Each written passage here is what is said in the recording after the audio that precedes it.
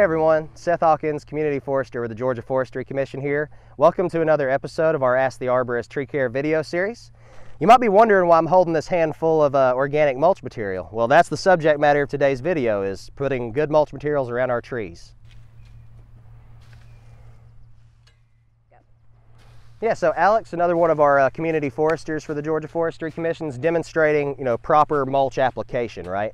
So when we're putting mulch around trees, what we're really trying to do is recreate the natural growing conditions of the forest. If you go out in the forest and look around on the ground, what do you see? You see mulch materials. You see sticks, twigs, leaves, things like that.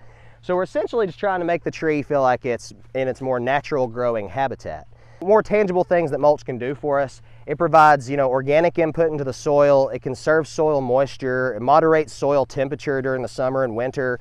It protects the soil from being compacted by foot traffic or raindrops. One of my favorite things about mulch is it suppresses weeds. We don't want to be underneath our young trees spraying Roundup. We definitely don't want to have a weed eater anywhere close to the stem of our young trees. So having that mulch in place will really help to suppress weed growth, which will keep us from having to have any sprays or weed eater near our tree. But you'll notice, Alex, he spread it out nice and wide, about 2 or 3 inches thick, really depending on your soil texture. If it's really sandy soil, maybe about 4 inches thick with your mulch. But here with this soil, it's a nice sandy loam. We're gonna go about 2 or 3 inches thick on it. You'll notice that he's going out past what we call the drip line, which is the furthest out reaching branches of the tree. So that's just a good rule of thumb to follow when you're mulching, especially around young trees, just to make sure we're protecting an adequate amount of the root zone. So as you can see, Alex has got this a nice flat uniform thickness, about 2, 3, 4 inches thick.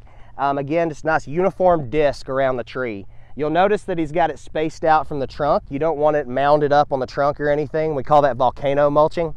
It's really bad for the trees. It can cause girdling roots and stuff like that.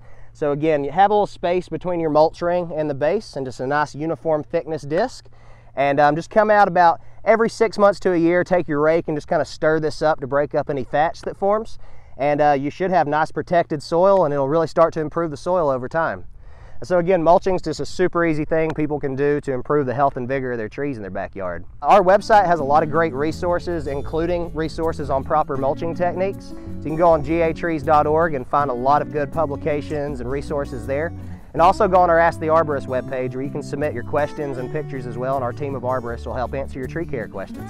So again, thanks for watching today, and I'll see you on the next episode.